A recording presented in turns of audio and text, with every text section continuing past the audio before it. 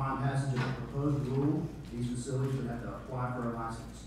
Both are family residential facilities designed for the detention of adults with children, and both contract with ICE. If the two facilities were regulated by the Residential Child Care Licensing Division of DFPS, they would be required to meet minimum standards and any granted variances for residential operations that are designed to ensure the safety and welfare of children. Upon successful completion of the initial application process, our residential care facility would receive an initial license which would be subject to review in 6 months to determine whether it should be continued or modified. My staff will make periodic inspections of the facilities and will investigate any allegations of abuse and neglect and any other alleged violation of minimum standards or the other laws that DFPS is responsible for enforcing. If during the initial license period, the facilities demonstrate the ability to comply with minimum standards and otherwise meet licensure requirements, they will receive a renewal license. Trevor is now going to go over the procedures for today's hearing. Thank you, Paul. The purpose of today's meeting is to obtain feedback from the public on the proposed rule. Agency leadership will be here to listen but not respond to each of your comments. We have a court reporter here to transcribe the comments so they can be included as part of the public input that the agency has received. We are also recording the meeting. The recording will be placed on the website later. We have a sign-in sheet for general registration and a sign-in sheet for those who wish to give public testimony. The sign-in sheet is just outside the public hearing room with the sign over here. I will call the names of individuals who have signed in and provide comments in the order that they appear on my list. We will adhere to a strict 3-minute time limit per person to ensure that people have an opportunity to speak. There will be no amalgamation of time. A timekeeper will keep us on schedule. He or she will be seated next to me. They will hold up a yellow card when the speaker has 1 minute left and will ring the bell when time has expired. We have a Spanish translator available if needed. We will also have a 3-minute time limit. Our hearing concludes at 2 p.m. If your name is not called because it's further down on the list, we will gladly take your written statement. Please provide any written statements by December 14th to Audrey Carmichael. Audrey's email address can be found on today's agenda. We'll now get started with testimony. Jonathan Ryan.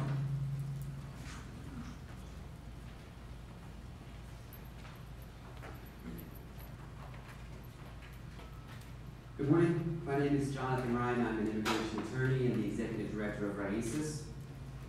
On November 18th, our client and her 11-year-old daughter, who were both detained at the Carnes family prison, refused to sign the paperwork to be deported back to El Salvador, the country they fled to escape extreme violence.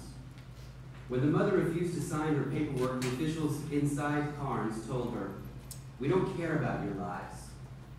Haven't we given you food? Haven't we given you clothes?" Later that night, other officials threatened to take away the mom's 11-year-old daughter.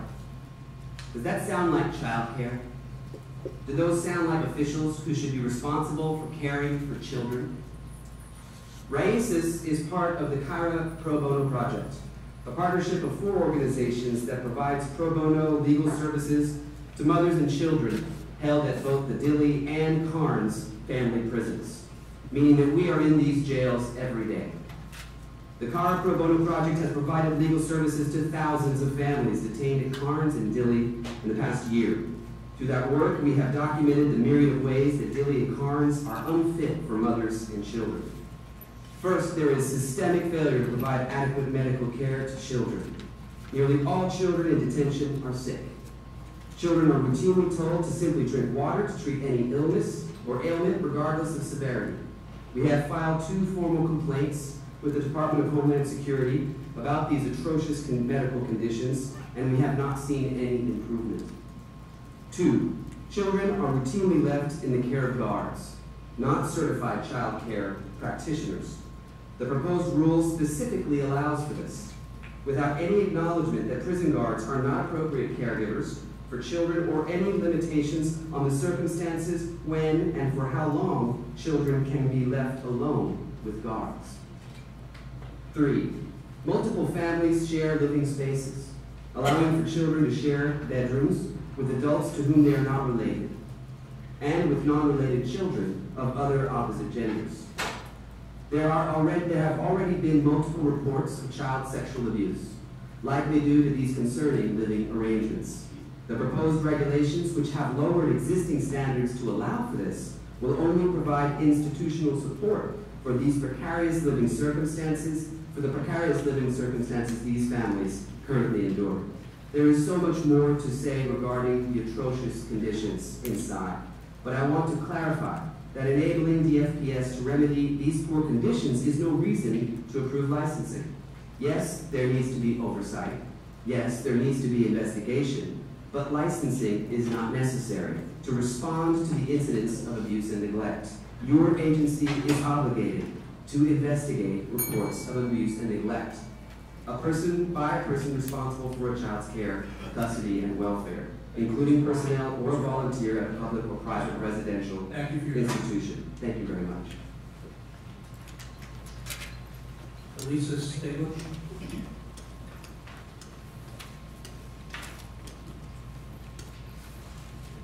Good morning and thank you. My name is Alyssa Steglish. I'm also an immigration attorney and clinical professor at the University of Texas Immigration Clinic. With its family detention policies, the United States Department of Homeland Security now confines women and children and child survivors of domestic and other violence in jails. The two family detention centers being considered for licensing under proposed section 748.7 can hold approximately 3,500 women and children at any given time. Multiple families are placed in the same sleeping and living quarters together, while guards and fences keep the families confined. The median age of the children in these jails is 6 years old. The Department of Homeland Security is asking the FPS to support its decision to use jails instead of community support and shelters for trauma survivors. Child welfare experts should know better than to agree to such a proposition. Licensing the jails will not turn them into shelters. The federal litigation for V. Johnson, on which the department relies in promulgating 748.7, does not require jails to be licensed. In fact, the litigation began in 1985 to prevent specifically children from being held in jail solely for immigration reasons. The Flores Court requires children to be housed in non-secure environments that would be appropriate for placement of our state's own wards. Flores requires that facilities be licensed because of child welfare assurances that the licensing and regulations provide. It is not just a box to check or a paper to have. Licensing the Carnes and Billy jails will not accomplish what Flores promises. It's tempting to think that child welfare agency oversight of these jails can help. This is misguided. Section 748.7 handicaps the agency where it is most needed. It permits the status quo to become the standard, rather than holding the federal government and its private contractors accountable to minimum child welfare standards. A new licensing scheme for family jails would be a stark and unprecedented downward departure from the state's current standards. The state would be compromising the best interests of their children by allowing people who are untrained in child care to set rules for children, allowing adult strangers to sleep in the same enclosed room with young children, and allowing children to be warehoused in prison-like environments. The state would be violating its own values and minimum standards of child welfare if it enacted such a licensing scheme. DFPS can best safeguard the welfare of the children detained at Billy and Carnes by withdrawing section 748.7. Thank you.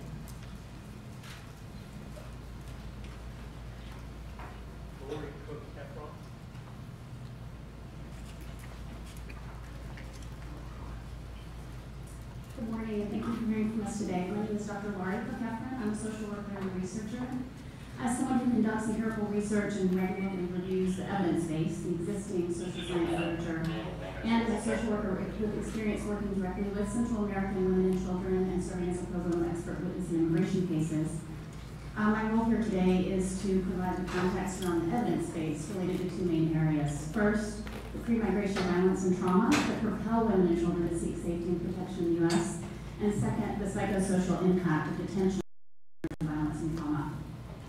The women and children detained at Carnes and Dilley are survivors of violence and trauma. They directly experienced violence and have witnessed violence or were exposed to tremendous suffering and traumatic events prior to being detained in the U.S. Many explicitly fled severe domestic violence and sexual violence in Central America, leaving loved ones and social support networks behind in search of safety and protection for themselves and their children. These experiences are compounded by high rates of gang violence, human trafficking, and femicide, or the killing of women. Women and children carry these backgrounds of violence and trauma with them when they become detained. The conditions of detention then mirror or reflect women's experience with violence.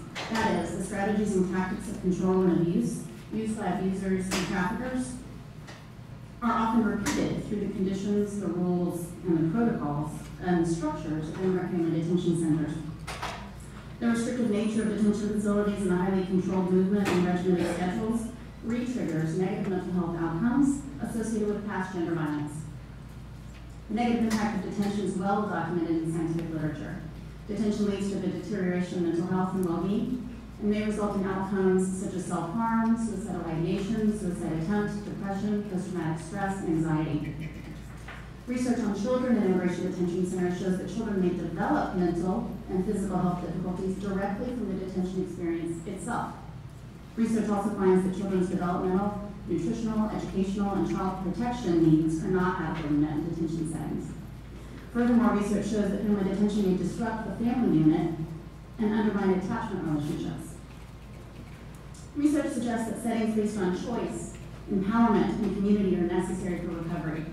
Alternatively, settings based on control, coercion, and containment may traumatize or re-traumatize individuals and families who are already vulnerable.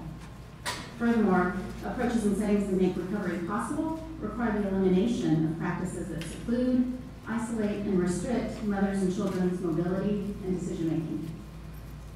Despite any attention to the basic needs of women and children in detention, and regardless of the number and quality of the amenities, the resources, the protocols put in place, the evidence is clear. Detaining mothers and children, particularly those who experience trauma and violence, remains a harmful and highly problematic practice, and one that does not support what we know about mental health needs of trauma survivors and those who flee violence. Thank you. Greg Hanch.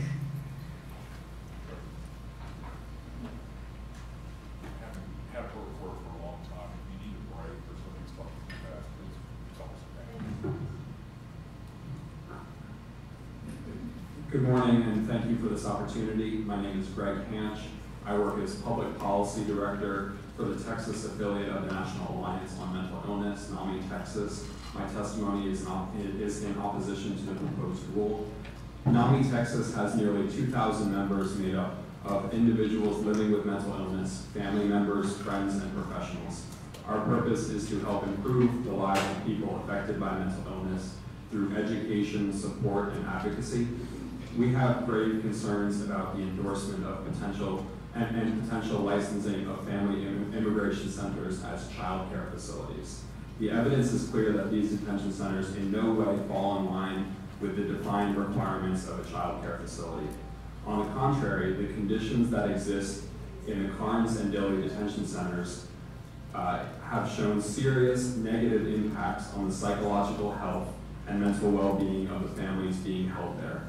Both mothers and children in these facilities commonly show symptoms of anxiety, depression, and feelings of despair. The anxiety of children is often related to being physically separated from their mothers in these centers. The effect that these conditions have on a child's development must also be considered. It is not child care when children are not only being blocked from achieving normal milestones, but are also experiencing progression in their developmental pathway.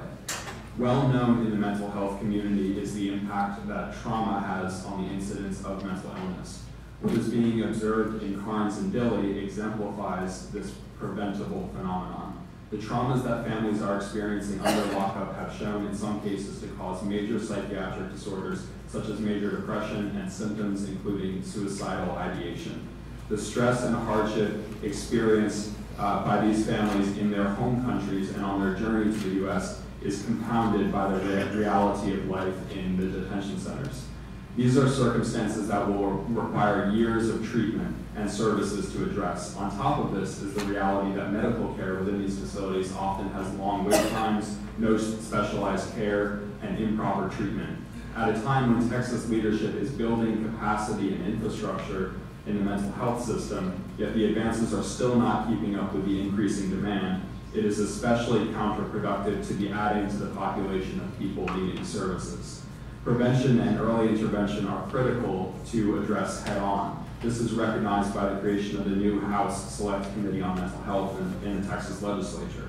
State agencies are increasingly coordinating their efforts to address mental illness in our society. We cannot justify endorsing a structure that sets our families and our system back.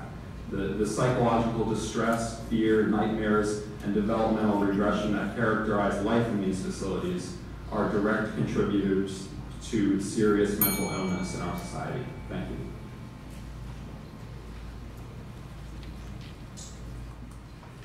Satsuki Ina.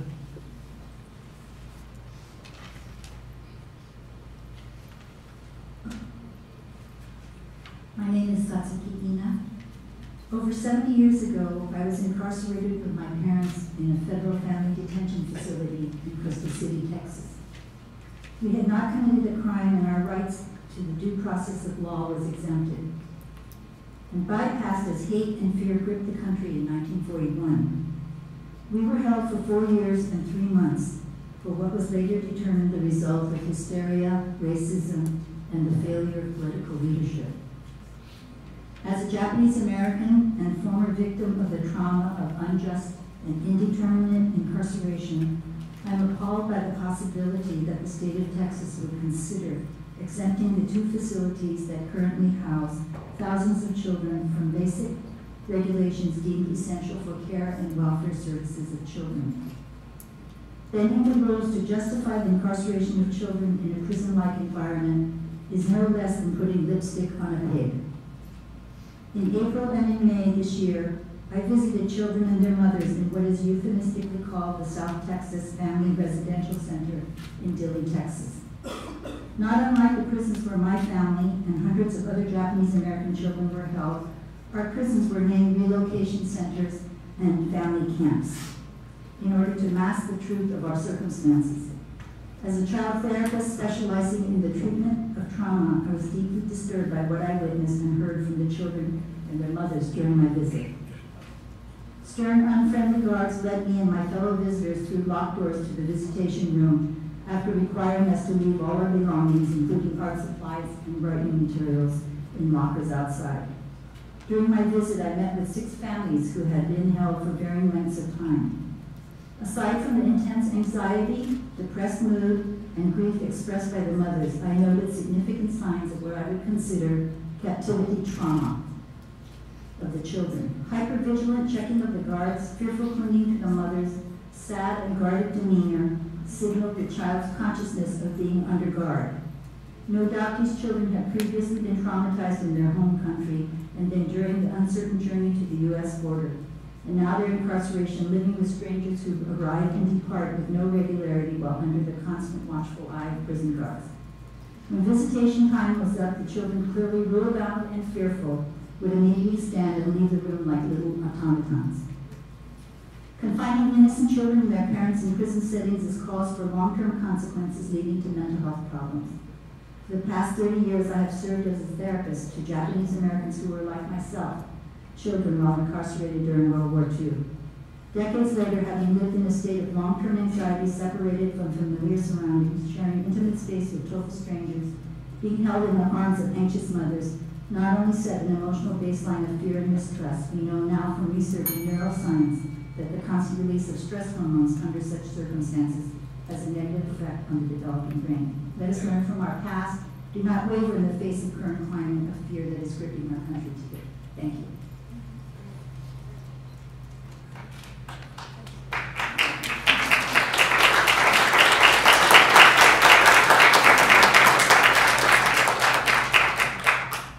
Christina Parker.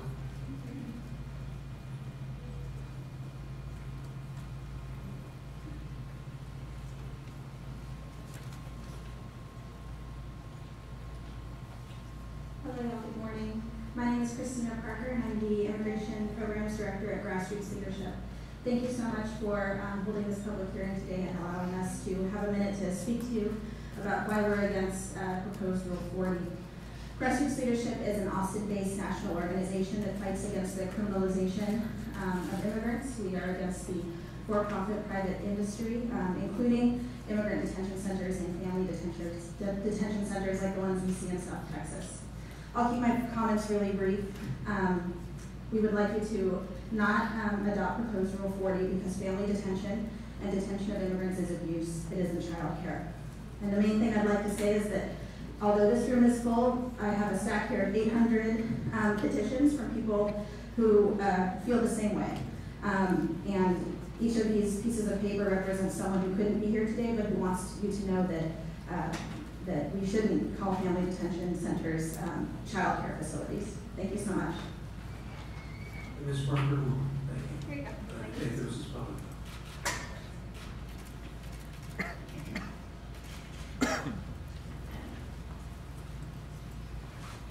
Mary Overton.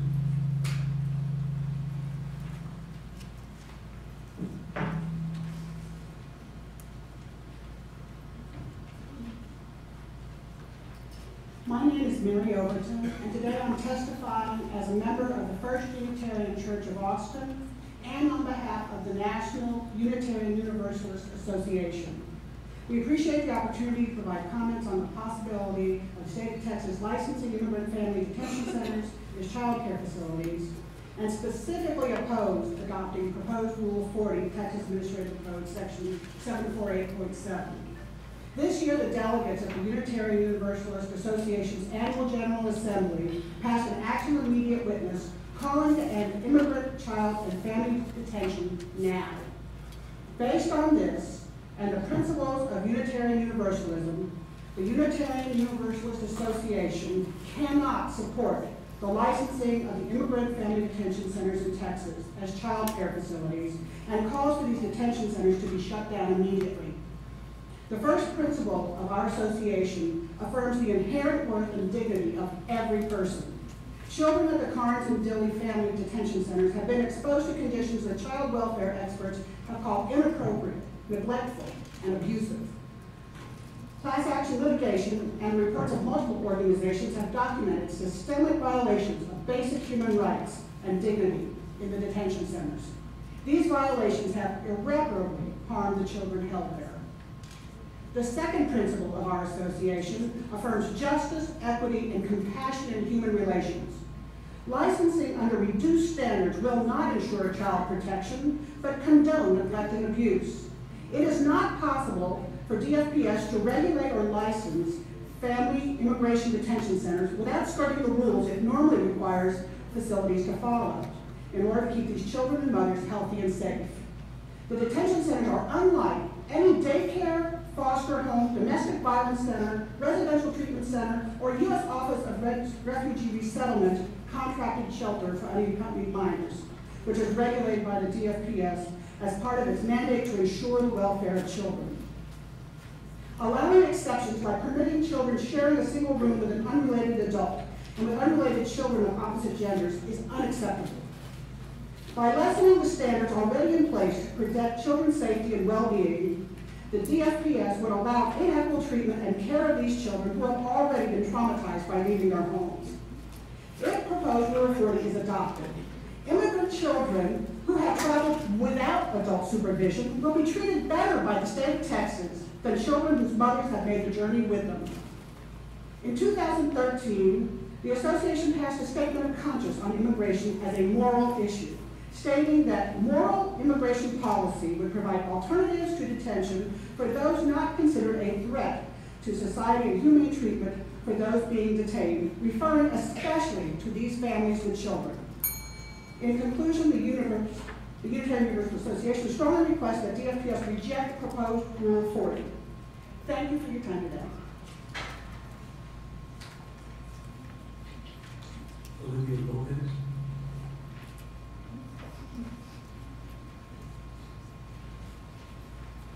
Good morning. My name is Dr. Olivia Lopez. I'm a professor of social work, and from October of 2014 to April of 2015, I was the lead licensed social worker for the GEO Group at Carnes City Residential Center. I'm here today to share my experience and knowledge about family detention and highlight institutional practices and procedures with respect to mental health and medical care and practices that condone psychological abuse, coercive interrogation tactics, and the use of isolation and sensory deprivation against children and their mothers as punishment and behavior modifications.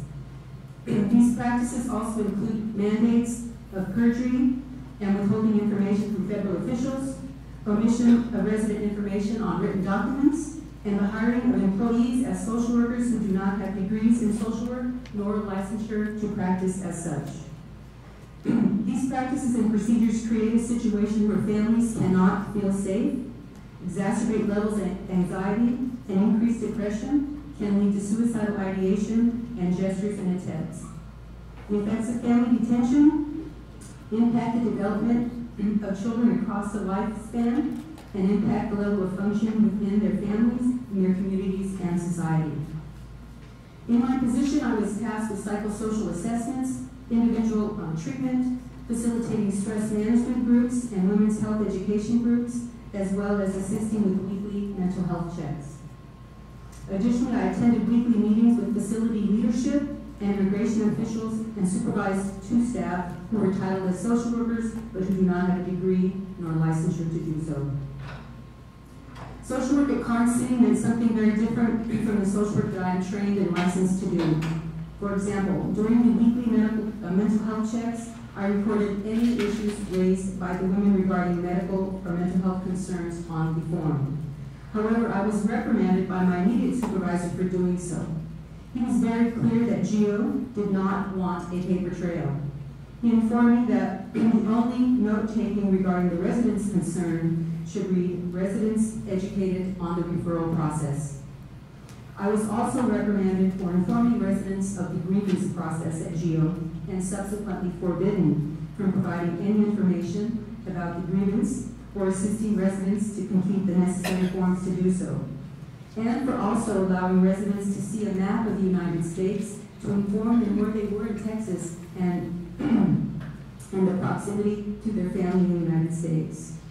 Finally, I was told not to inform residents that they had a right to request their medical and mental health records because, as I recall, quote, their goal is to use these records to support their asylum claim. While at Karnes, families reported to me that they were frequently turned away when they presented with serious issues. So the most egregious examples include a toddler being taken 4 different times to medical with severe abdominal pain. This child was later sent to Methodist Children's Hospital where he underwent emergency appendectomy. Another took her 7-week-old son to the medical department and had to convince nursing staff of his illness. He was later halo-flighted. Ms. Lopez, thank you for your time. Time is expired. Thank you. Linda Baxter.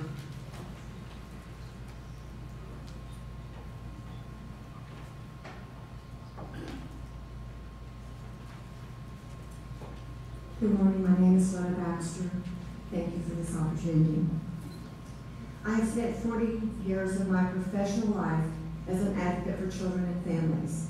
Until my retirement in 2010, I was a licensed child care administrator and a licensed child placement administrator, and served in administrative positions at the San Antonio Children's Shelter and as the Chief Executive Officer of Boys and Homes for Children in San Antonio. I'm a strong advocate for the maintenance of standards in child care, and as I feel that this is essential to ensuring that children are protected. I encouraged others in my field to pursue a national accreditation that exceeded the Texas minimum standards required in residential child care facilities as a way to continue to provide the very best for Texas children. I am here today to voice my concern that the Texas Department of Family and Protective Services is considering issuing licenses that would certify the Karnes and Dilley detention facilities as residential child care centers. As a member of the Interfaith Welcome Coalition in San Antonio, I am knowledgeable about the conditions in these 2 facilities and know clearly that they are not healthy environments for children. Many children have become ill, lost weight, and experienced additional trauma during their time at Carnes and detention facilities. And I believe that this is a result of the environment on these children. I understand that the standards being addressed here today are TFS minimum standards. And I stress the word minimum. I'm appalled that the state of Texas would consider reducing the minimum standards even more to allow a for-profit, publicly held corporation specializing in correction and detention to be licensed for the care of children.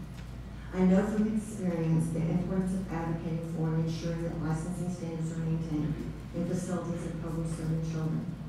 No amount of licensing can protect children from the harm that comes from being held in a detention center.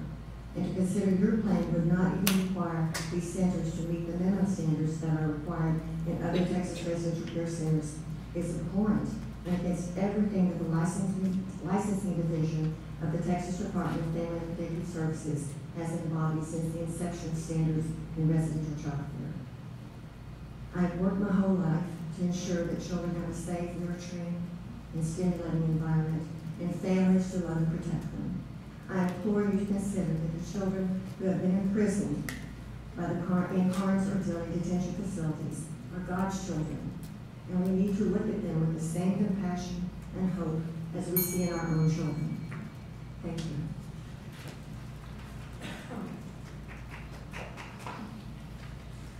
Sister Susan Mike.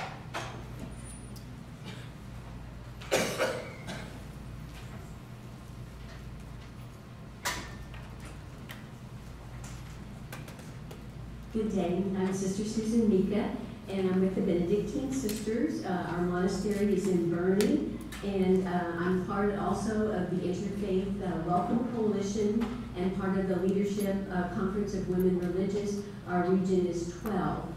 And we've been very involved with the coalition there in San Antonio, and we are speaking today against this licensing. These family detention facilities are jails, and we really feel that they're inhuman and immoral. They're restricting and punishing, really, the children and the families. And as you know, so many of my colleagues have already testified about what they've endured even to get here to our country, and then we're re-traumatizing them. And we just feel like these vulnerable women and children in these facilities is not the answer. And we certainly don't feel that our Texas agencies should not be issuing a license permitting these facilities to operate as suitable places to house children. Our sisters, at one point, we had a child care center, and it would be nothing like these jails, that we're talking about here. We just feel that these facilities do not comply with general child welfare principles. And we do hope that you will investigate these abuse claims in the facilities and work with law enforcement and social services to rectify those abuses.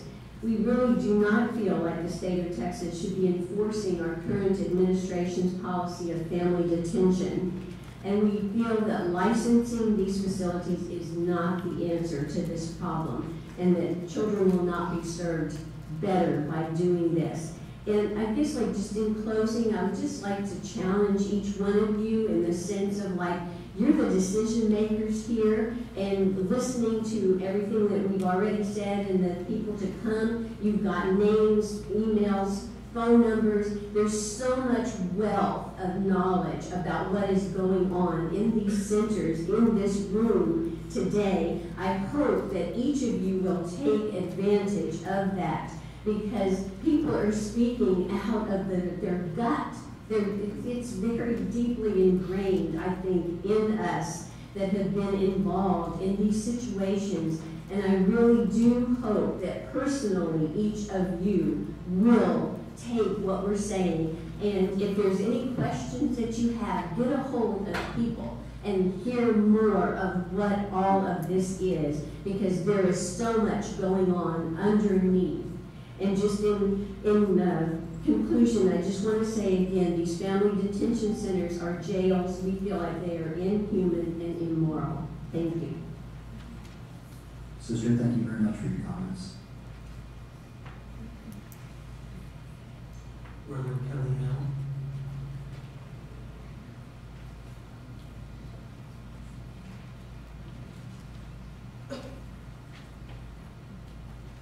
Thank you for holding this hearing. My name is Reverend Kelly Allen. I'm the pastor at University Presbyterian Church in San Antonio, Texas, part of the Presbyterian Church USA, which has spoken out very loudly on a national level and produced a documentary about the harm of family detention, along with just about every major other religious community in this nation and Christian denomination who have spoken at a national level about the harm of family detention. I also chair the Interfaith Welcome Coalition. You've heard a couple of folks refer to their membership in that organization. We came into existence in response to the Central American refugees coming across the border last year and have particularly focused on the mothers and children in detention through visitation, through advocacy support, through receiving women and children at the bus station and taking them to the airport, and beginning, along with the Mennonite Church, a shelter program within San Antonio for these families. Some of them you will hear from later today. On my church grounds is a nationally accredited children's center that has a mission to support the well-being and education, spiritual and emotional care of children. That organization has a mission to care for children. The Dilley and Carnes detention facilities do not have a mission to care for children. They have a contract to lock up families. To legitimize this licensing, to give them a license that will legitimize the existence of these facilities, demeans and diminishes the value of every other kind of licensing that this entity does. We do not need family detention. Family detention centers have not always existed. They are a recent invention and a recent policy decision, and they exist only in Texas and one place in Pennsylvania. It's an embarrassment to our state, and it's an embarrassment to the religious community, which has rallied an enormous amount of support for these families that have come through San Antonio and now are elsewhere in the nation with their families awaiting their immigration cases to be heard in the community. The appropriate caregivers for these children are their mothers. And their mothers are able to care for them, and it is determined whether they are abusive mothers or not, and they bring their family, they can bring their families to elsewhere in the country and live with family members and integrate into the community while they are waiting for their immigration cases to be heard. They do not need other people to care for their children for them. They need to be in communities of support, including the religious communities, which will support them and help walk them through the legal process for their asylum cases to be heard. Thank you.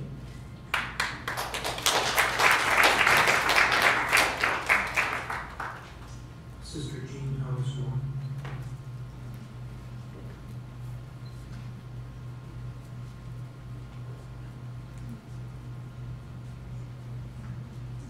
Good morning. I am Sister Jean Thomas-Dwyer, a daughter of Charity, and living in San Antonio, an hour from Dilley, an hour and 15 minutes from Carnes. The Daughters of Charity have been ministering continually in Texas since 1895 with a special concern for persons who are marginalized and vulnerable. In 1958 and 59, prior to my becoming a sister, I was a teacher in a residential child care center in Birmingham, Alabama. The center had about 70 children in care. The Daughters administered and staffed such institutions and much larger ones in many states throughout our country at that time. However, as research progressed and professionals became aware that large residential facilities did not serve a child's best interest, even in an environment that was very loving and the staff was trained in child development. The Daughters and others running such centers, and you all are very aware of this, began to promote foster care in small home-like settings in place of these institutional ones. I come today to register my opposition to the proposed licensing of the South Texas Residential Center in Dilley and the Karnes County Residential Center as Texas residential child care facilities. The findings of those who do research related to child development indicate that with infants who live with their mothers in detention centers, there is often a disruption of their emotional attachment to their mothers. This affects the general growth and development of the brain as well as social functioning. Likewise, the research shows negative effects from detention with older children, particularly with their psychological health, resulting in depression, suicidal tendencies, and other negative behaviors. I am very familiar with the environment at Karnes and Dilley facilities. I live with 3 sisters who visit there and 2 who provide translation services for the women and their lawyers. Others, like myself, do the transportation that you've heard about from the hospitality house to the bus station or to the airport after the women and children are released from the centers. So my question to you is, what is the good you see that could come from licensing an inherently harmful environment which is staffed with workers, the majority of whom have no training or experience working with traumatized children and their moms? How is this consonant with the BFPS mission to promote the welfare of children? There is no amount of oversight that could change the detention centers into an environment that would promote the welfare of children being detained there. As the Catholic bishops have stated, it is inhumane to house young mothers and children in restrictive detention facilities. It is appalling to me that your licensing plan would exempt Karnes and Dilley from some of the minimum standards, and particularly disturbing that you would permit teenage boys and teenage girls that are of different genders and unrelated to each other to serve the same veteran facilities, to be housed there. Please do not move forward with the adoption of proposed Rule 40. Thank you.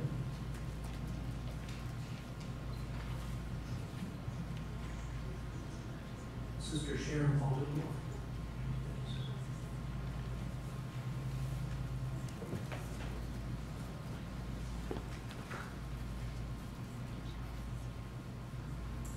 Good morning. I'm Sister Sharon Altendorf, and after hearing what has been said by my other colleagues, I'd just like to say I'd like to associate my remarks with them. I'm a presentation sister. We're involved all over the world, and our special care is for women and children. I associate myself also with detention is not child care.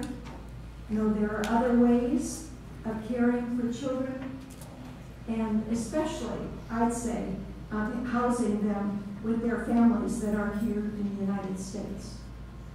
Our Catholic bishops have written a letter, an instruction called Unlocking Human Dignity, which speaks against this practice. It is immoral, excuse me, to incarcerate innocent people. And when we think of especially its children, this just cannot be accepted. I have been involved since the beginning of the Interfaith Welcome Coalition in visiting with mothers and their children in both Karnes and Dilley. In Karnes, I visited with 2 families who were there 11 months. Can you imagine what effect that has had on those children? In Dilley, 2 that were there for 7 months. And I've also continued to be with people in the shelters in San Antonio. I'd like to say that when I visited in Karnes City, the military culture was very much obvious, even by their titles and by how the children had to respond to them. The fact that they had to be taken out of their beds early in the morning for count, to be outside. Think of this.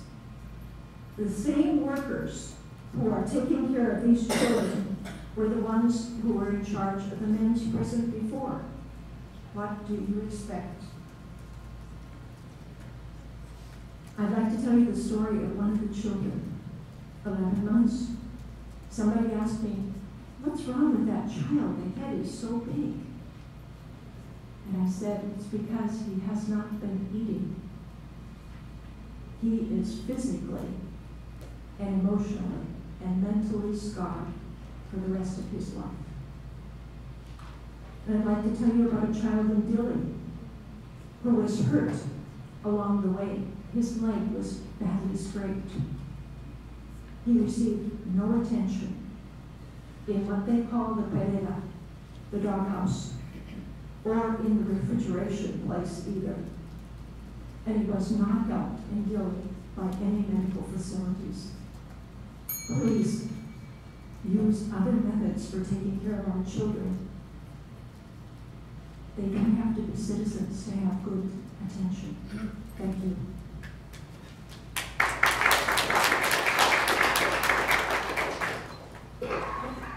Rebecca O. Flores.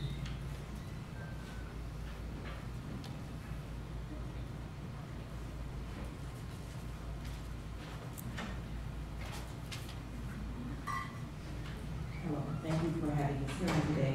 My name is Rebecca Flores and I live in San Antonio. And I come before you to oppose the adoption of the proposed Rule 40. I, as my other friends, participated with the Interfaith Welcome Coalition and began visiting the mothers and the children in Carnes early this year.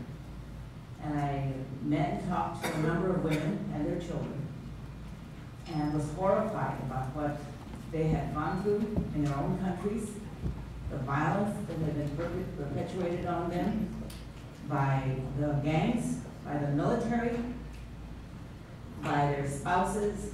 And so since those countries are so small, there was no way they could escape any of the violence. And so finally they just picked up one day and took their kids and fled. They fled through their countries, through all of Mexico, and then across the border. In one instance, one of the women that I met and I still talk to right now, her son witnessed the killing of his best friend by a gang member in order to recruit him into the gang, to scare him enough so that he would be recruited into the gang. So the mother picked him up and said, we're going. And so she left, went through all those countries and through Mexico, and went through some very, very difficult times in Mexico to try to get to the US border. Finally came in, and as you have heard, they go through this La Hielera, which is a place in McAllen, where they freeze them. This has been going on ever since the beginning, and I don't know why it is. So the women come out of the river and they're wet. They get picked up by the Border Patrol. They're put into this place where they sleep on a cement floor and they give them one of those aluminum covers to cover themselves. That is our country. That is our Border Patrol agency. They stay there 2 nights and then they're transferred to a place called La Perrera, which you who speak Spanish know what that is. And so they lie down on these beds again, and then finally they get sent to Carnes. And I hope I had more time. But let me just be really quick. Yesterday I spoke to 2 children, one 12 and one 9. They fled Honduras with their mother. And I asked them, how did you feel when you were in Dilley? They were both in Dilley. They'd been there 9 days. And they said to me, it was a prison. The girl said it was a prison. There was no residence. There was not a residence. We could not escape. There was no way to get out of there. The food was very, very sweet. They found nothing good in any of those 2 situations. The other young man that I have been following now, he's 12 years old. When he was in Carnes, he regressed so badly because of the treatment that he got there that he started wetting the bed. He wouldn't get out of bed. He wouldn't take a bath. And so now this young child is in LA trying to master and figure his way out through school. And I think that young boy is going to have such severe problems in his future. And I hope to God he doesn't. Thank you very much.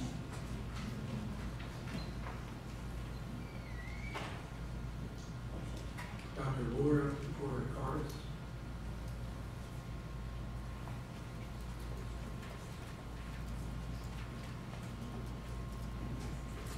Hello, my name is Laura Garrett-Curtis. I'm with the Children's Defense Fund of Texas.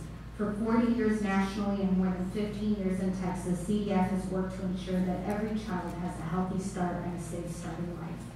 As advocates who have only children's best interest in mind, we are here to strongly oppose the licensing of immigration detention centers as child care facilities, and in fact are confused as to why DFPS would even consider licensing these centers. It has been well documented that institutionalized rearing, as happens in these centers, even for short periods of time, is terrible for children's health and well-being. Growing up in settings of ongoing stress interferes with children's normal development, causing deep psychological stress as well as intellectual and cognitive impairments. These impacts can have repercussions throughout a child's life. As you have heard, reports from Carnes and Deely show that children are suffering. They're experiencing weight loss, hair loss, regression to infantile state behaviors, widespread anxiety, and suicidal ideation. DFPS's mission is to protect children from abuse, neglect, and exploitation, and to ensure compliance with minimum standards of child care. And child care licensing exists for one reason only: to designate facilities as being safe for children. We do not see how it would be within the agency's scope, mission, or best interest to license these unsafe environments.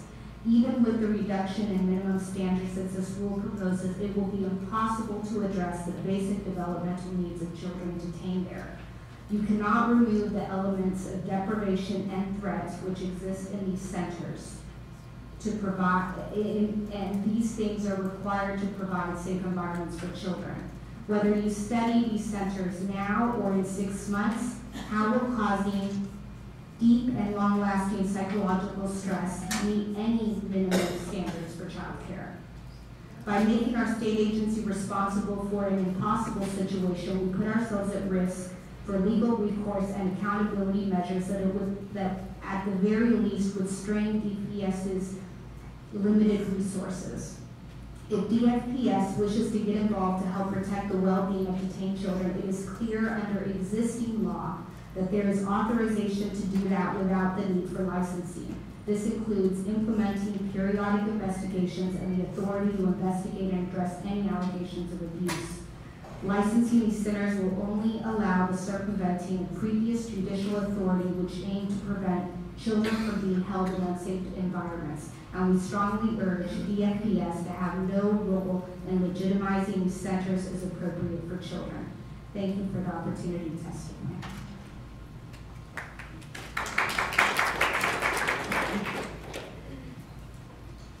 Thank you, Gordon.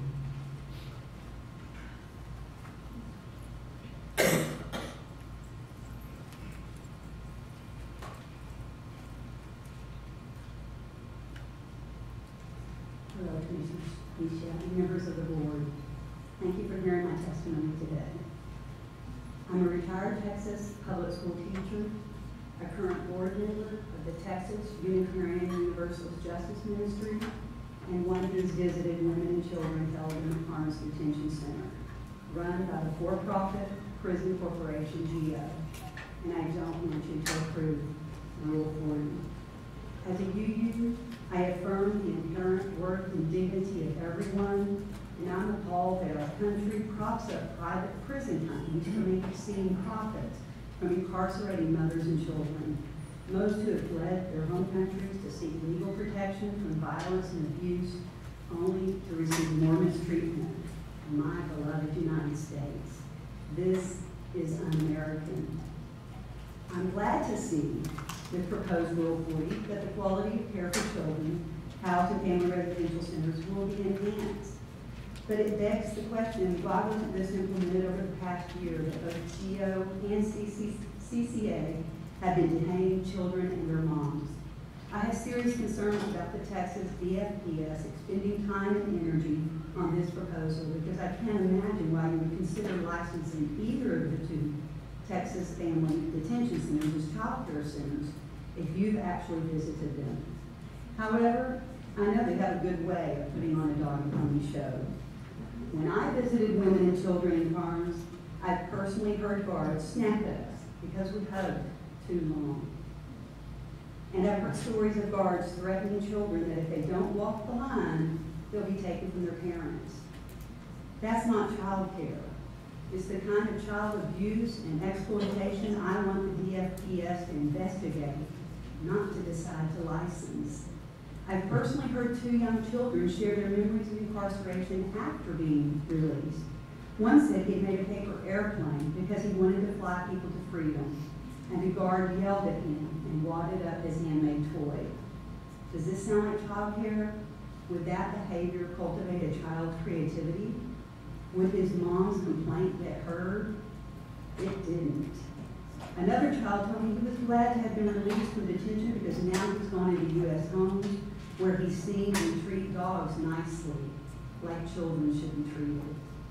These immigrant moms wanted simply to take their children to the home of the brave and the land of the free, not even realizing that most of the guns and violence in their homelands have been caused by the failed U.S. economic policies and militarization of their formerly fertile farmland. We're all part of an interdependent web of existence, and I expect more from my fellow Americans. Please don't license these prisons as daycare centers.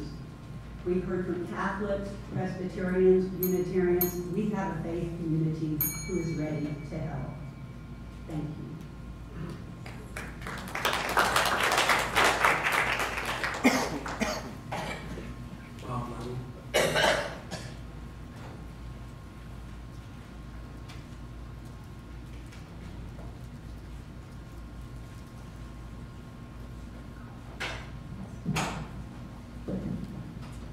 Thank you for hearing this testimony today. My name is Bob Leibel. I'm the Executive Director at Grassroots Leadership. We're a national organization based here in Austin, and we've been engaged in advocacy around family detention since 2006, when Immigration and Customs Enforcement first detained immigrant families in Texas at the Teton-Hutto Detention Center in Taylor, Texas.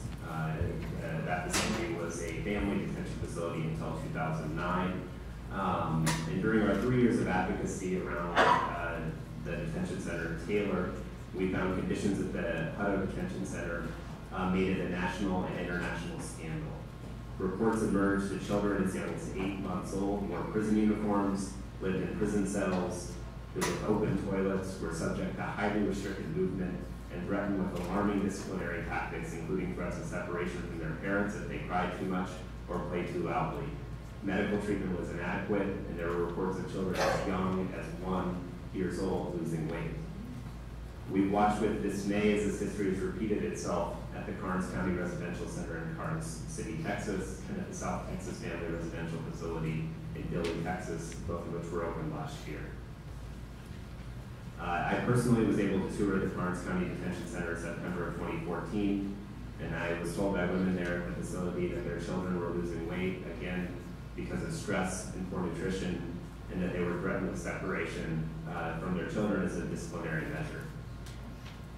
Family detention centers are operated for the purpose of enforcing federal immigration law, not caring for children detained with their mothers. In Texas, they are operated exclusively by for-profit private prison corporations whose specialty is in incarcerating an adult population.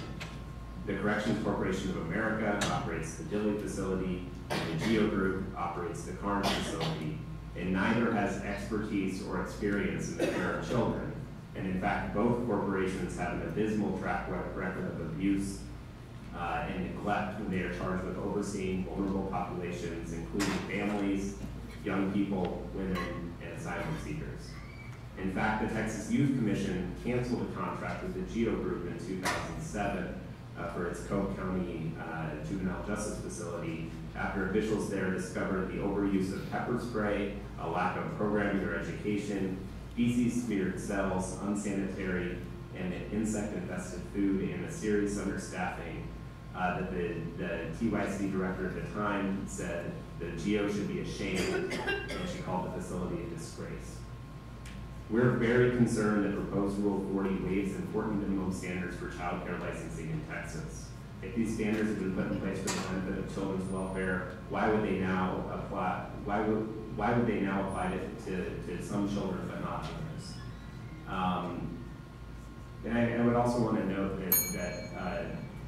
I'll finish with to say that to license these facilities would not increase the welfare of the children in the facilities, would continue to put the children at risk, and would also put Texas's stamp of approval on that neglect of abuse.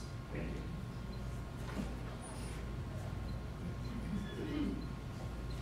Virginia Raymond.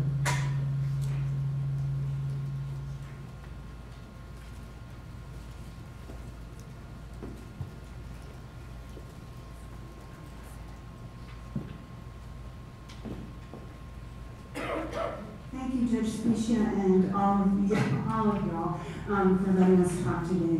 I'm here to oppose Rule 748.7, and my opposition comes from my experience as a lawyer representing on a pro bono basis many of the families detained at Carnes since it opened in August of 2014 as a, quote, residential center.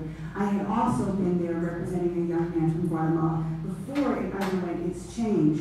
Not a great change. They did add some blue colors and some benches out front, but the detention center, from what I could hear from my clients, was the same as the residential center. There are many reasons why I oppose the adoption of this rule, but I want to turn to one contradiction in 748.7A4. There, the proposed rule provides that a parent or family with a child provides the direct care for the child except for specific circumstances. And of course, if you didn't have 748.7A4, the staffing requirements under the proposed rule would be very different. You'd have to hire a lot more staff as a minimum standard. This is a central contradiction and a very cruel one, because what you're doing is assigning responsibility but no authority to the mothers. Mothers are inmates. They love their children fiercely, but they get to make no decisions about their children's welfare while they are in detention in this jail facility in Carnes or Dilley. Their movements are regulated. Every moment the cameras are on them. They don't get to decide when their children get up in the morning or when they go to sleep, what they can do, who they can see. A central function of parenting is to help children grow, from babies to toddlers to children to adolescents. We guard our children as they move further away from us into the world. We teach them how to cross the street, how to go grocery shopping, how to do laundry if we don't have it, how to do laundry and all these tasks. Mothers who are detained don't get to raise their children. They can love them fiercely, but that's about all they can do in the center. When a staff member says, drink more water because your child is having terrible headaches or terrible stomach aches, they can't say, I need to go get a second opinion. Let me go to a different clinic. Let me find another doctor who will give me a better answer. They can't assign chores. They can't interact with the schools as equals. They can't decide who their children spend time with or even who their children live with or sleep in the same room with.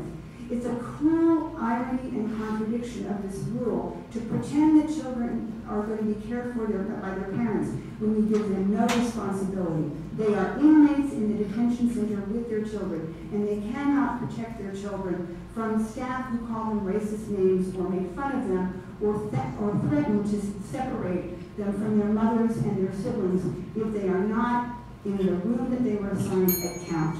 And I've given you an example of that disciplinary notice of one of my clients who was then 15 at the time, gave me this bracelet, and who's now one asylum and living with her sisters and mother in peace and trying to put her life back to normal because she did deserve asylum and the judge agreed. Thank you very much.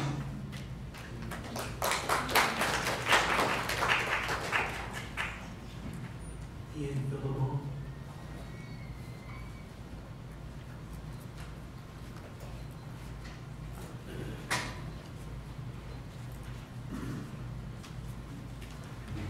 Good morning. My name is Ian Philibon, and I am the on-the-ground project coordinator for the Care Pro Bono project in Dilley, Texas.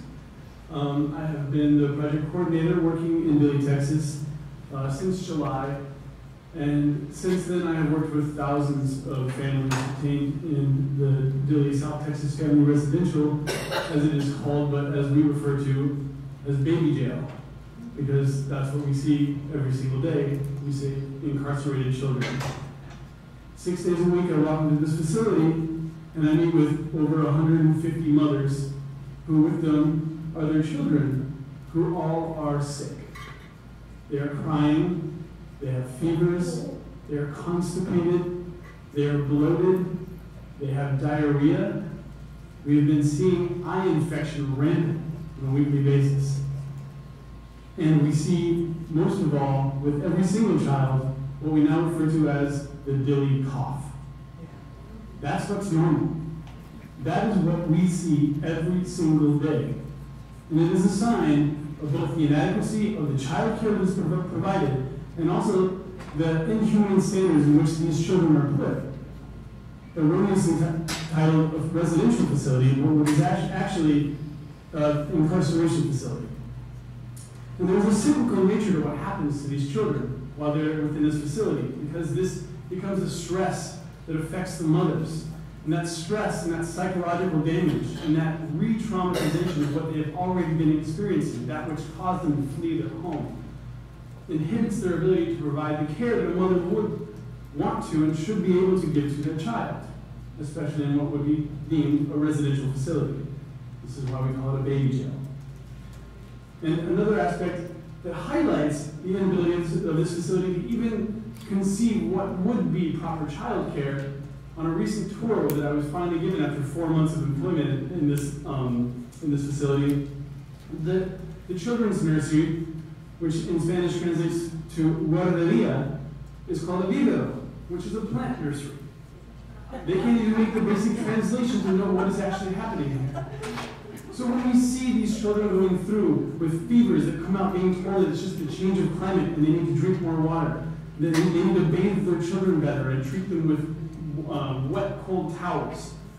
And they are so constipated, they are staying up all night crying and crying that CCA employees come and pull them from the rooms because they're bothering other people.